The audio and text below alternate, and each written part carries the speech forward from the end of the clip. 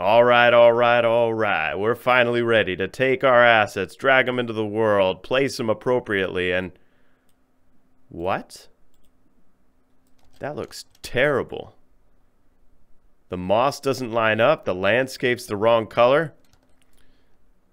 There's only one thing left to do. Whew, that was a close one, guys. Much better.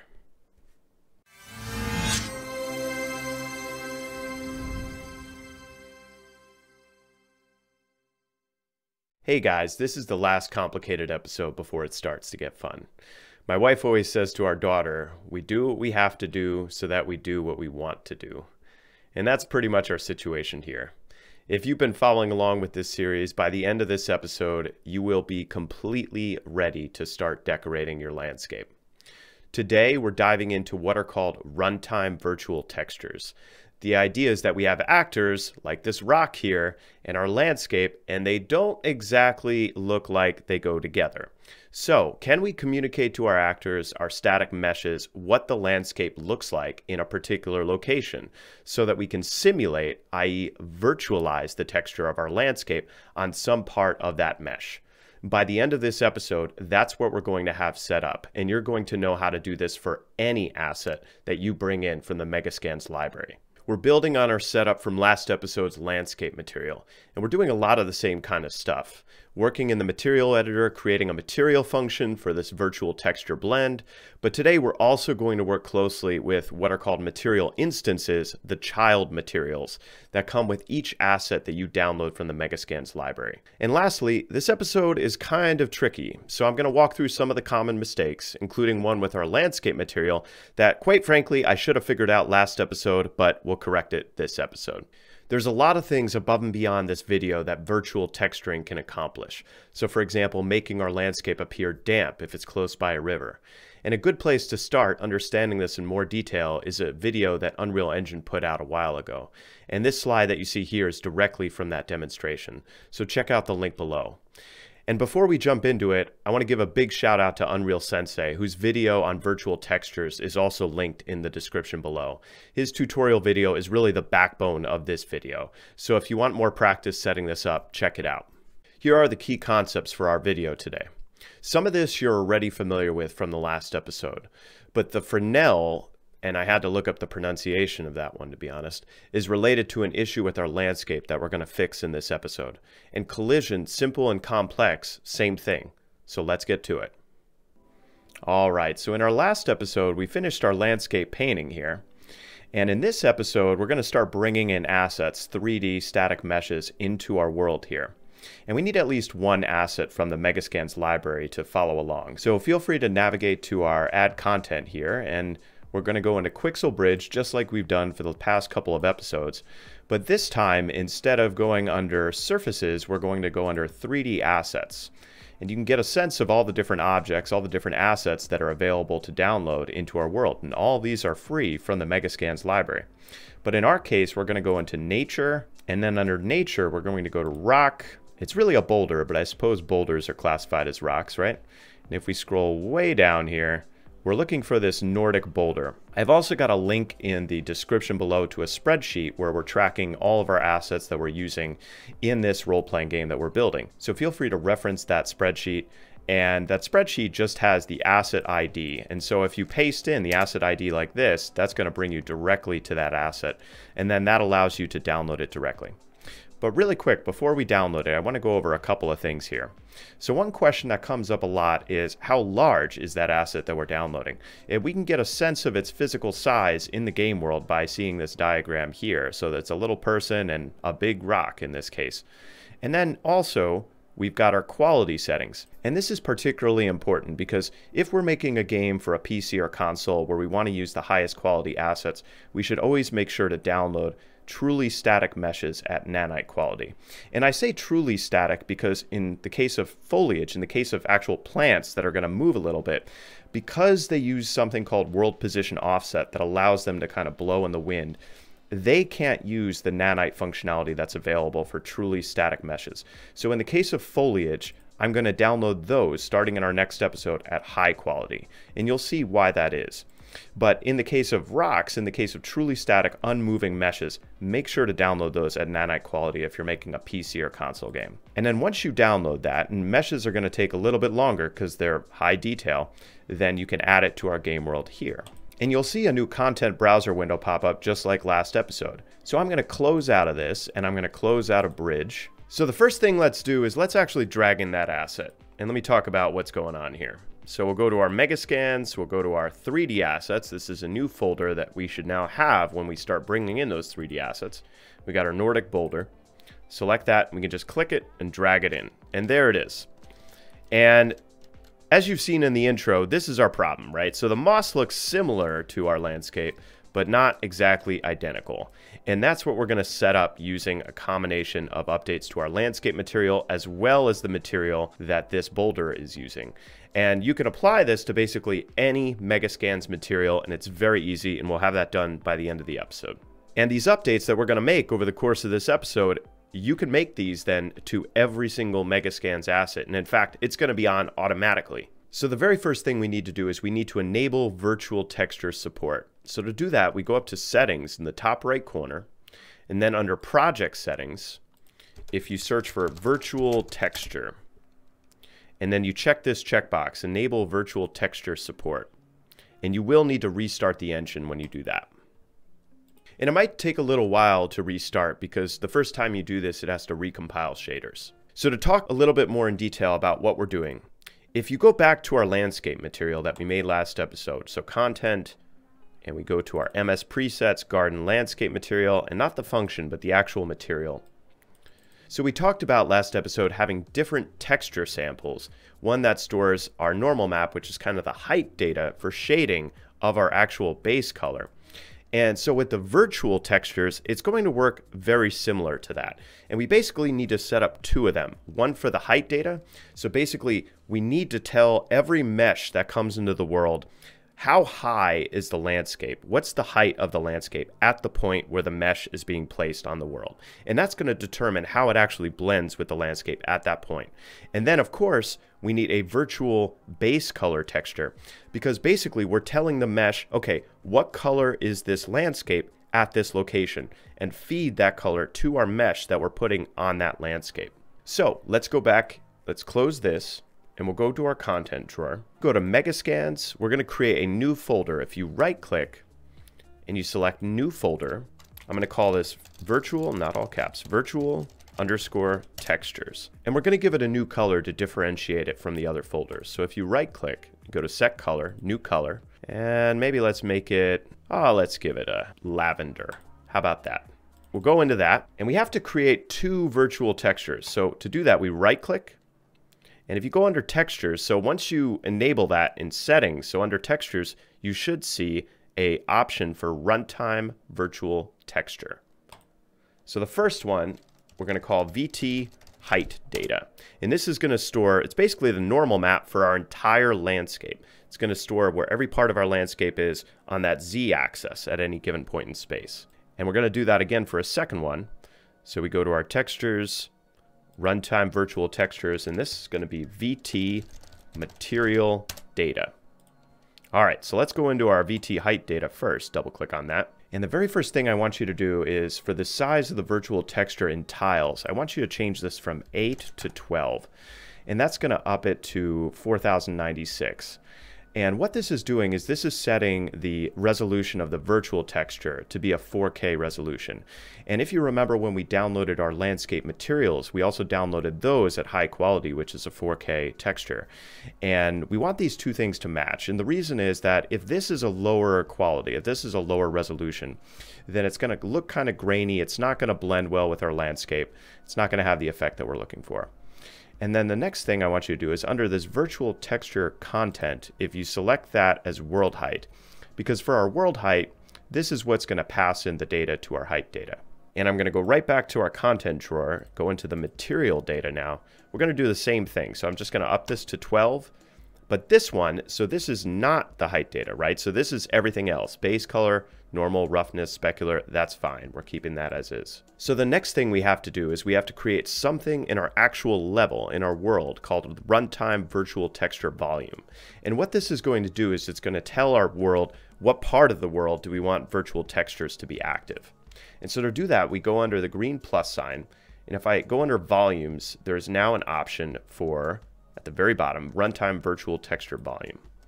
And that's going to come into our world outliner on the right-hand side there. So the first thing we need to do is we need to tell our Runtime Virtual Texture Volume what virtual texture this is going to apply to. So I'm going to select our VT height data for this first one. And the next thing we need to do is we need to tell it what part of our landscape it applies to, what part of our world. And in our case, I wanted to apply to the entirety of our world. I had to play with this a little bit to get the settings right, but if you come down to scale and you select something like 52,000, 52,000, 1,000, if I look back, so then I can see it in our world there, but we need to center it. So I'm just going to change its location to be negative 26,000, so negative in the halfway point of that scale. And that's going to encompass basically the entirety of our landscape, and then negative 500 for half of our scale there. And you'll see it surrounding our entire world now. And now I need to duplicate our Runtime Virtual Texture Volume to assign the rest of the data. And so I can just have that selected and say Control-C copy, Control-V paste, and that'll be our second one. And you'll notice that it automatically keeps our transform that we selected. And all I need to do is I need to select our material data. And so now we need to tell each material what we want the runtime virtual textures to actually do. And there's really two types of materials involved here. There's our landscape material, and then there's our actual material on our meshes.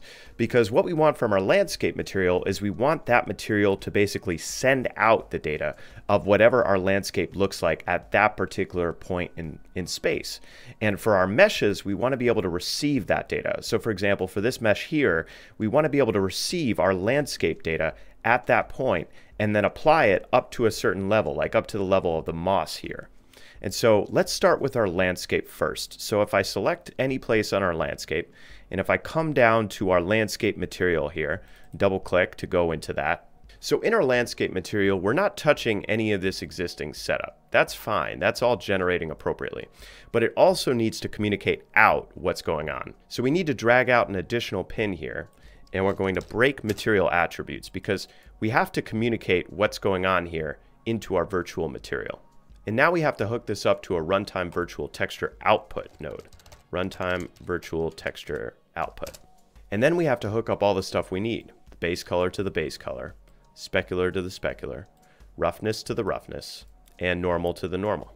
Now we also have to tell it the world height of our landscape. And so what we're going to do for that is if we search for our world position, always comes in as absolute world position, but we search for world position. And remember how we just got the third channel, the Z, really the B here. So we're going to do a mask, but it's actually a component mask.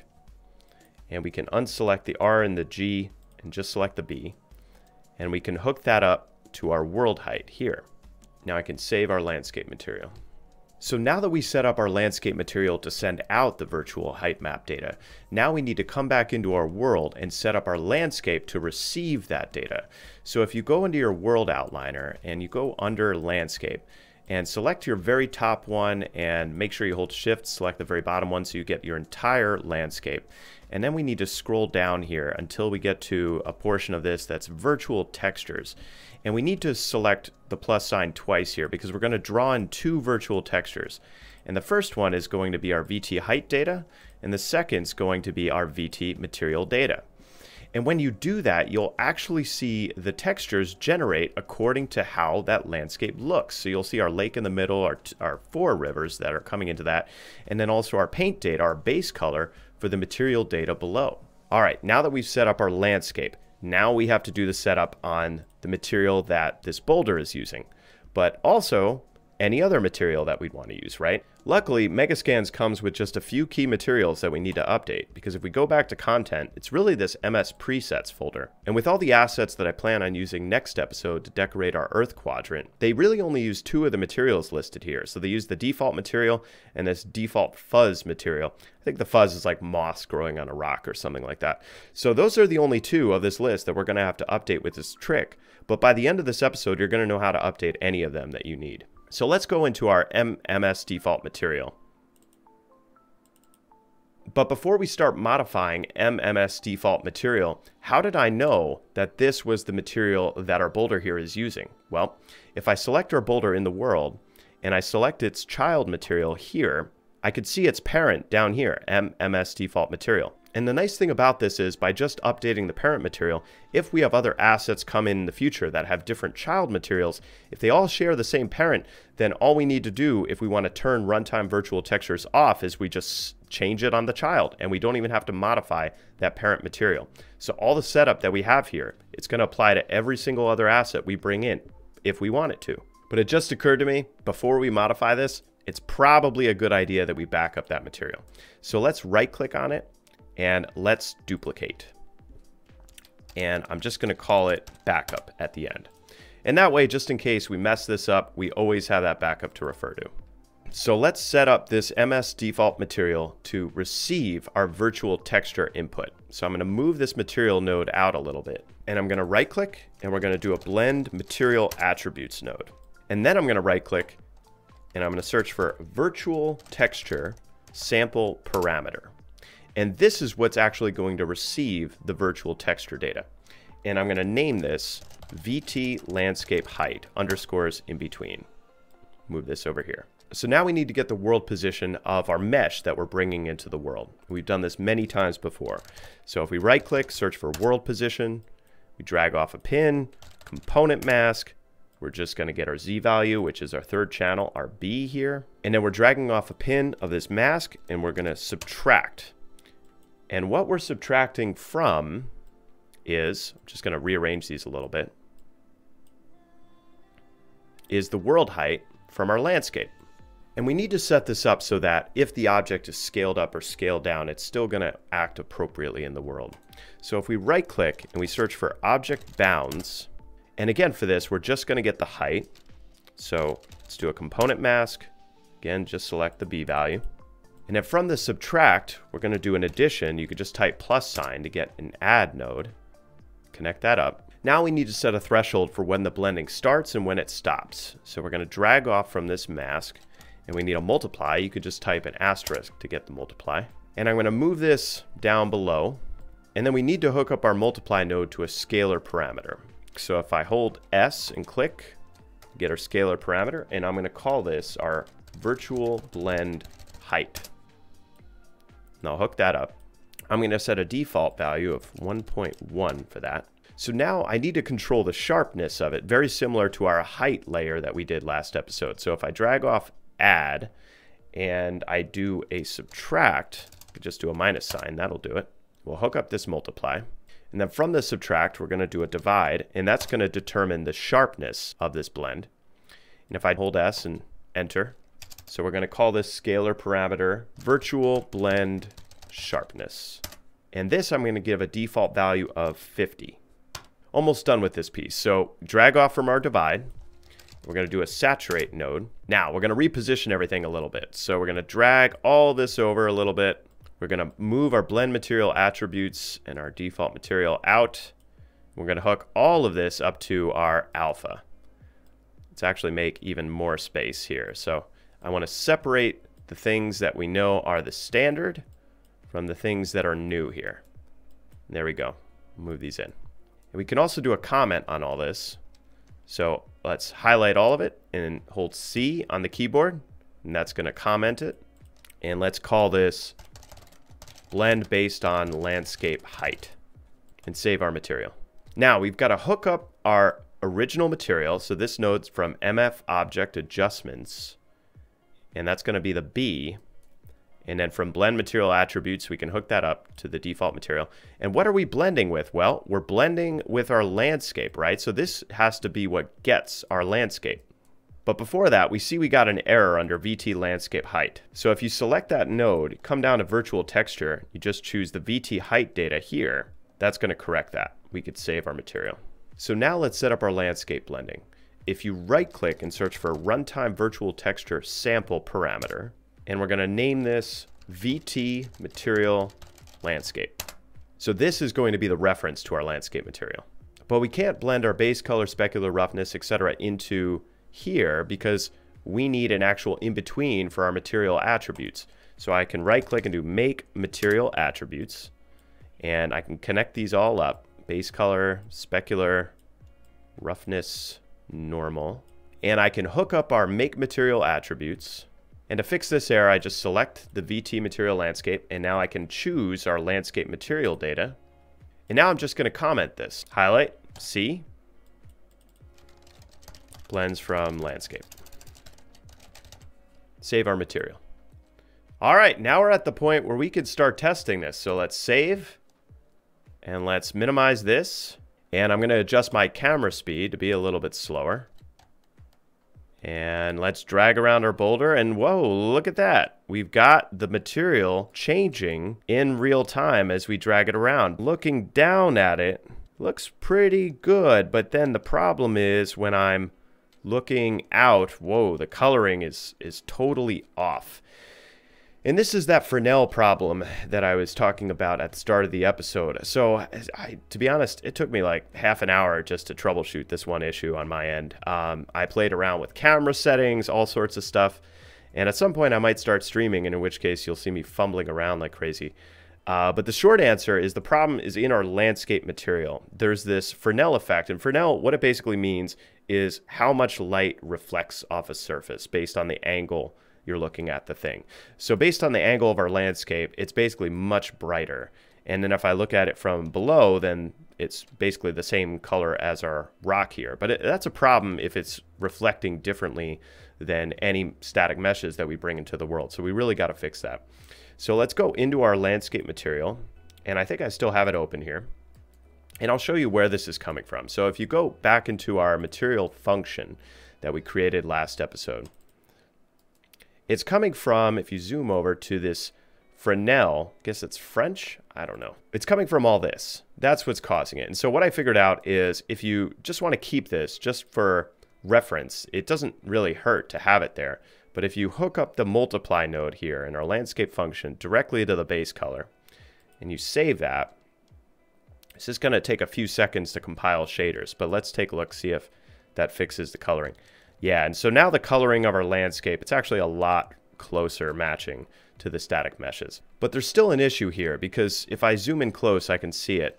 So there's certain parts of our mesh where it basically goes vertical. So like if I zoom in very close, you see this? This is called texture stretching.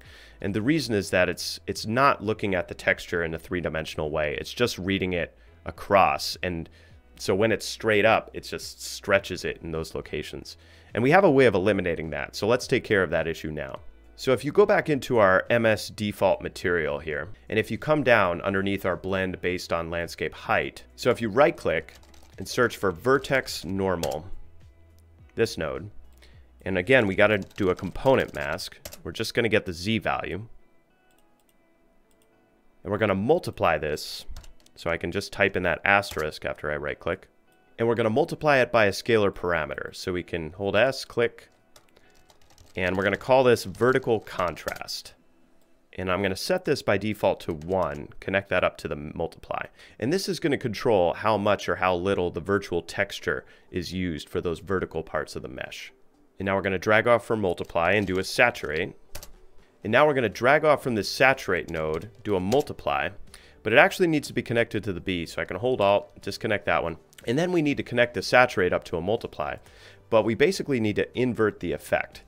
And so what Unreal Sensei shows is to invert something, you just do a 1 minus and hook this up. And I don't really understand the math all that well here, but if anyone understands this math, please feel free to post it in the comments below. And we got to do another invert from the multiply. So I'm going to do 1 minus, enter. And then I'm going to hook that up to the alpha. And you should see that update here. And then let's take a look. So now, if I move this around, it's still updating, but we don't have that crazy texture stretching. There's a little bit going on here, but the effect is much reduced. And if anyone has ideas for making this even better, by all means, please post them in the comments below. All right, so now that we got this working on one material, how do we make it so that it's easily accessible and usable by any material? And so for that, we're going to use the same trick we did last episode, which is we're going to make a material function. So let's go back into our MS default material. And so basically all of this is going to be a single material function. So what I'm going to do is highlight it I'm going to right click and we're going to copy. And then I'm going to collapse this, go back to our content drawer. And under functions, under our MS default material, we're going to create a new one. So we right click, select material, material function, and I'm going to call this MF virtual texture landscape height blend. That's a mouthful. And double click to go into that. And now we can paste everything in. And we can hook up our material attributes to our output. But again, we need an input for a function. This is what we did last episode, much the same way. So how do we have an input for our function? And the input is this B node. Well, we just right click and we do a function input. And for this function input, it's going to be a function input material attributes. And this is going to connect up to what we're blending. This is our main material that's going to be blended into our landscape material. So we could save this. And now let's go back to our default material. This is the dangerous part. Is it going to work? So we can select all of this, delete. How do we call our function? So we can right click, material function call. We'll blend this in. And then we can move this all over, connect it up. And then I noticed that it's probably not going to work. Oh, it's actually working. There we go.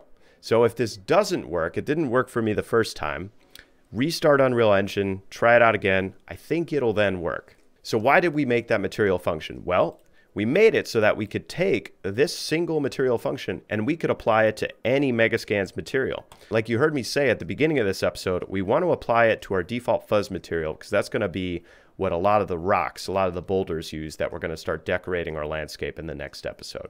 So if you select that, go into that default fuzz material here. So what I noticed is we can't use that material function after this material function for fuzz. It has to be applied before because I guess the fuzz goes on top. That makes sense. Yeah, the fuzz is on top. So we're going to right click. We're going to do a material function call. And I'm going to search for our virtual MF virtual texture landscape height blend. Got all that. And then we're going to connect up our map adjustments. That's going to be our input. And then this is going to connect to our MA. And then our fuzz, that's just material. Fuzz, that we're not touching. So we're not adjusting our fuzz. All right, so let's go back to our landscape. And everything seems to be working in order as I drag it around. Let's also try it on some other areas, right? So if I go to our grass material, is it working properly? Yeah, everything seems to be in order there. Dragging around the Christmas tree. And back in our, even if I put it underwater, it seems to be working. Look at that. Now, let's say that I want it to be fully covered even when it's at this level. So right now I have to put it kind of far down for it to be fully covered by our river material. But let's say I want to change that. So to do that, I could go into our child material here. And then I just need to adjust the parameters that we set up earlier. So these parameters, vertical contrast, virtual blend height, virtual blend sharpness, those are coming from, if I go into our material function, these parameters that we set up here, virtual blend height, virtual blend sharpness, vertical contrast. So let's go back to that material. And if I select one of those, so let's say our virtual blend sharpness, I'm going to choose 100 for that. And I'm going to make the height a little bit taller. So maybe like a 1 point. And let's actually do this while we're looking at it so you can see how that looks. So I'm going to make this to be 1.2, let's say. Yeah, so you see it get a little bit darker. If I set it to a higher number here, it gets a little darker. So what I found is just about here, we got the ideal settings. So we can actually increase this to maybe 10, and that gets very dark then. So that's the reason some green was still showing through is because some of those green areas were vertical. And if I increase this number, that's increasing the vertical effect. So you get the idea. And so that's where having the child material can be really useful on an individual mesh. And you could have this mesh multiple times in multiple locations, and you could just duplicate the child material and set it to be a different child material for each of the meshes. And then that way these settings could be adjusted for each individual mesh that you place in the world. Now let's set it back to our defaults. And let's place that back into our Earth quadrant. So I'll move it up. Not under the ground. Let's move it up a little bit. Yeah, that looks just about good. And then we'll go ahead and play here. and get up nice and close so we can check it out. And yeah, look at that. So the moss, I'm going to get real close, zoom in, and the moss kind of feeds right into the rock there. And up close, I can see that nanite level quality. And whoa, I guess I can go outside the rock. So this is due to something called collision, or really the lack thereof on our rock asset here. And we're going to get into collision a lot in our future episodes, but I figure at least now we can give you a quick crash course. So let's go into the actual static mesh. So if you select it in the world and you double click, that's going to open up our static mesh editor here. And there's a few things that we can do in here right off the bat. I'm going to zoom out. And if you go under collision here, we can add a simplified collision. Usually I choose this 26 DOP, which is the most detailed simplified collision. But the problem with simplified collision is that it really isn't that accurate. So I'll just save that and let's go ahead and play again. And I'll show you what that looks like. I'm just going to move my player start closer to the boulder. So the problem with simple collision is that it doesn't always reflect what the actual dimensions of an actor are. So this rock in our world, clearly you can see that my player is hitting it and I can't go into it anymore, but I'm nowhere near the actual rock. And if I want my character to be able to jump on the rock, to be able to climb up on the rock, to be able to touch the rock, this isn't going to work. So let me show you what I do instead for those more complex actors. So let's come back into our asset here. And what I can do is I can get rid of that collision, that simplified mesh collision. And on the right-hand side in the details panel, there's a setting down here under collision complexity. Instead of project default, I can say use complex collision as simple. And what this does is it uses the actual geometry, the physical mesh, the structure of that mesh, to reflect what the collision is in the world. And it's more performance intensive, but it's worth it for these larger assets where you really want them to be representative of where they physically are in the world. So then we can make our character jump up on it and have trouble climbing such a steep slope. Maybe we'll come up on the other side. Come on, you can make it. Come on. Yeah. So guys, finally, we are ready in earnest next episode to start decorating our landscape. And we've been waiting for this for a while. There's a few little things that we still need to do. So when we start bringing in these assets, you might see an error that says texture streaming is over budget. I'll show you how to fix that next episode. But for all intents and purposes, we are now ready to start decorating. And this is going to pivot a little bit, and next episode's really going to be about art, even though I have no formal art training to speak of. So that'll be interesting. So I hope you stick with me.